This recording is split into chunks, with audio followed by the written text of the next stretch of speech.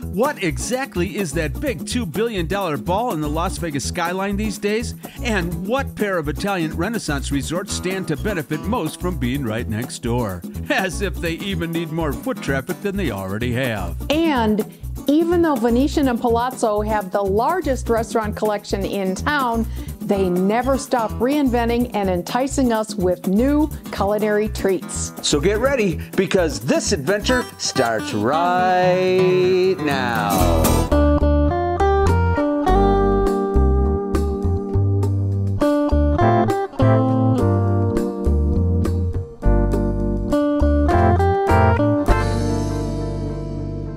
It's the morning after the hurricane of 2023, and here in the Las Vegas Valley, we've got cool temps, dark clouds, and dry pavement.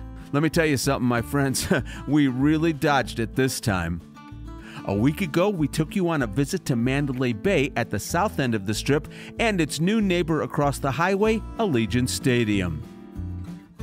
Today, we're going further than that, up to the corner of Las Vegas Boulevard and Sands Avenue to take a look at yet another new entertainment venue that's impossible to miss, and the resorts next door that will profit from it. Of course, we mean the Palazzo, Venetian, and the brand new Sphere. Well, no sooner do we pull into the Palazzo parking garage than we see one unwelcome change.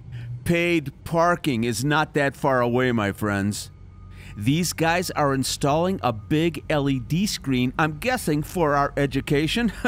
The gates are already installed, and one of our favorite free parking spots on the Strip is going away. Note the red and green lights over each parking space are in place, and so is that payment reminder.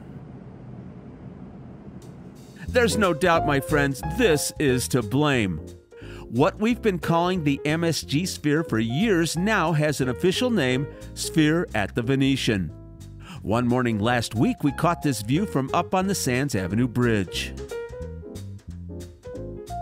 And today, we went up to the 10th floor of the Venetian parking structure to get a different perspective. Looking east across the huge roof of the Venetian Expo, impressive, but not close enough for detail. And now we go to our roving reporter Paula for an update on the Venetian Sphere. So, I walked that third of a mile from Palazzo to the Sphere. The project was a partnership between Madison Square Garden Company and Las Vegas Sands, who contributed the 18 acres of land. Groundbreaking was 5 years ago in September 2018, and finally on September 29th of this year, after a $2 billion price tag and endless delays, the world's largest spherical structure will open its doors. Acknowledged as the best live act in the world, Irish band U2 will be first on stage, beginning a residency and performing live for the first time since 2019. Production is also underway for an immersive Sphere experience called Postcard from Earth, which will debut this fall. It's a multi-sensory storytelling journey that will utilize all the technology inside this unique structure. You can see the 1,000-foot pedestrian bridge that will connect the Sphere to the Venetian Expo almost finished. And the Las Vegas monorail zips right by. There are plans to add a stop here. Some facts and figures.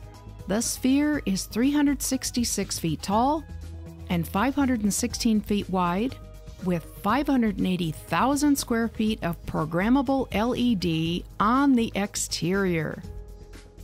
Inside is seating for 17,500, plus more standing room.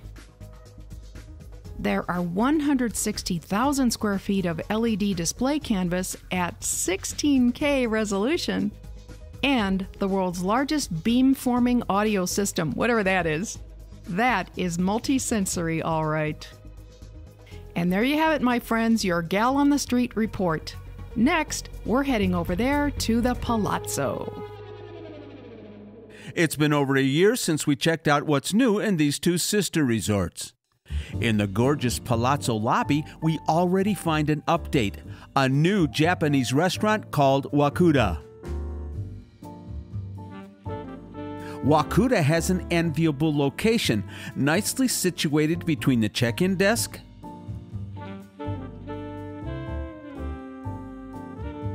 the doors to the Strip, and Lavo on the other side. The grand opening was in June of 2022, the first restaurant in the United States for Japan's Master of Cuisine, Michelin star chef Tetsuya Wakuda. The restaurant is inspired by the Shinjuku area of Japan, known for its vibrant atmosphere. The menu features the finest fresh seafood, incomparable sushi, and artful drinks.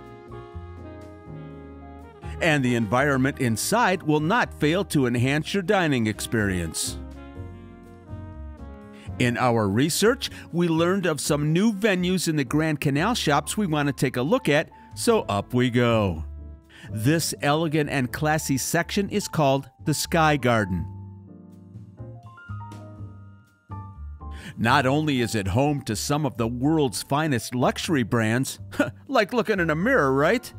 But it's also where you'll find the famous wishing tree. This olive tree with its canopy of gold leaves and glass birds has heard and held countless wishes from visitors. But we're on the hunt for new and noteworthy, and this is it. Flight Club Social Darts. And how's this for location? Just a few steps from the Sands Avenue Bridge. The traditional game of darts, born in British pubs, has been revolutionized with innovative technology and paired with food and drinks for a unique social experience. With 20 playing areas, it sounds like a fun night out for a group. Plus, the theming in here appeals to the Anglophile in us, no doubt. As we swing our gaze around the Fight Club past Grimaldi's Pizzeria, here's another new venue in Grand Canal Shoppes. It's called Villa Azur. Wow, does this make a statement with the sweeping curve and molding details? According to the all-knowing web, Villa Azur is a mashup of the elegant upscale European lifestyle, think French Riviera, with the beat and vibe of Miami Beach. The menu offers equally elegant culinary creations, while guests enjoy cabaret-style entertainment into the wee hours. Now, if you're not quite that highbrow and you enjoy a draft beer and a football game, you're gonna love this place, Trustworthy Brewery. It is the first and only craft brewery on the Las Vegas Strip. They offer a nice range of West Coast brews as well as seasonal options. Plus, you can take a brewery tour to learn more about what's in your glass. The menu is all American and they do weekend brunch and happy hour specials.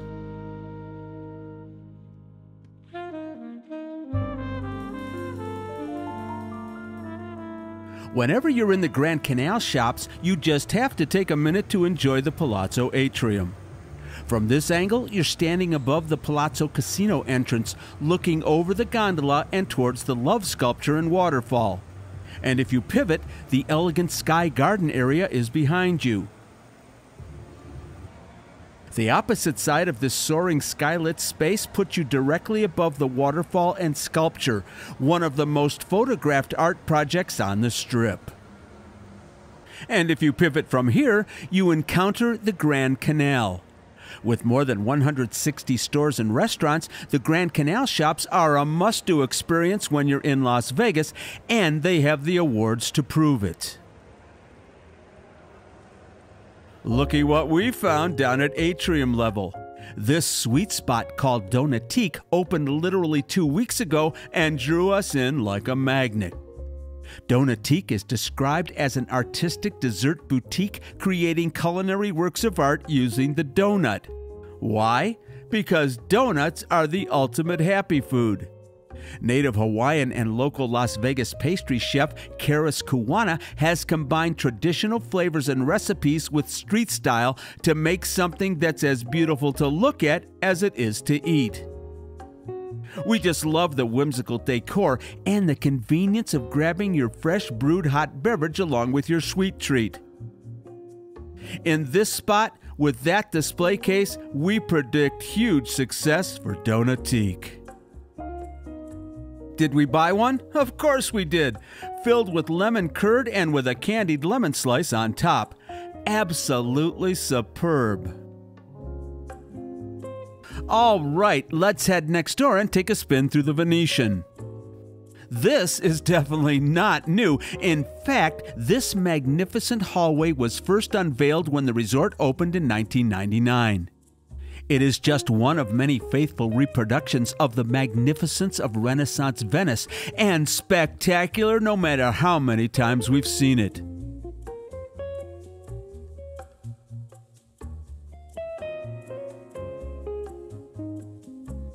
At the end, as you approach the Venetian lobby, is the recreation of the armillary sphere under a frescoed ceiling and skylight.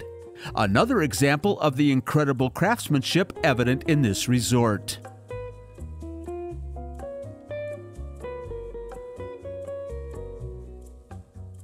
On the lookout for what's new, the classy Dorsey Bar has been rebranded as the Juliet Cocktail Room.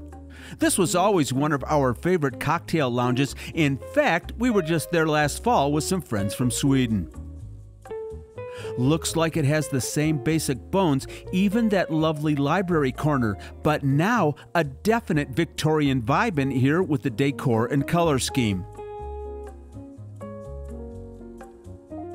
While you enjoy world-class cocktails, you can listen to dueling pianos and later on, live DJs spinning the tunes. Because traditional food courts are not nearly as plentiful as they used to be, we just wanted to mention this one on the Venetian casino floor. We are walking through at 10 a.m. on a Monday morning, and there are plenty of guests enjoying the convenience of a grab-and-go breakfast. In the market for a beamer, especially a free one? Well, here you go. Grazie Rewards Club members have a chance at these two beauties, part of our citywide promotions for the upcoming Formula One race.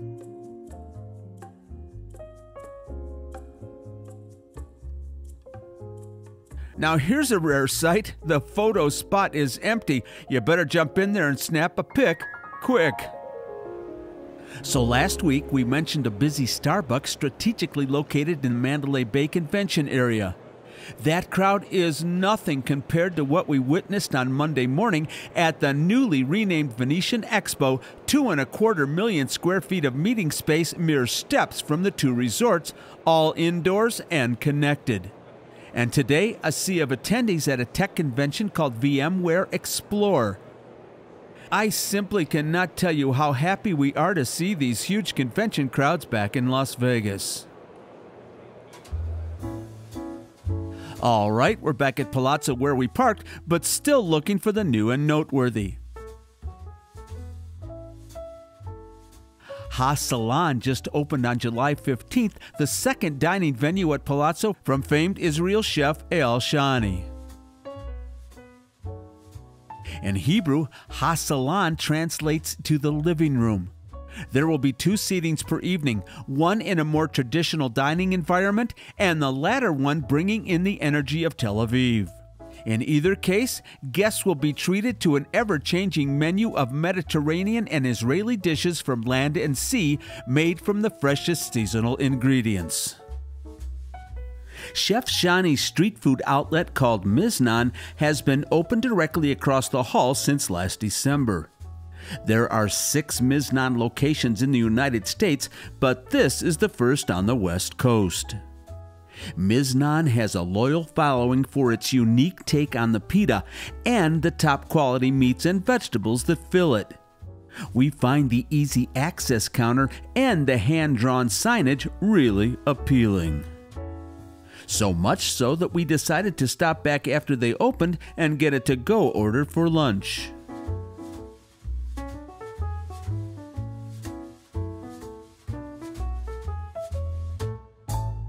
rotisserie chicken.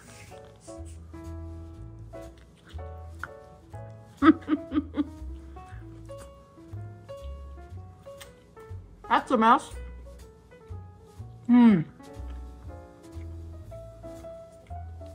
Amazing spices, really different. Really different. It's chicken skin. Good.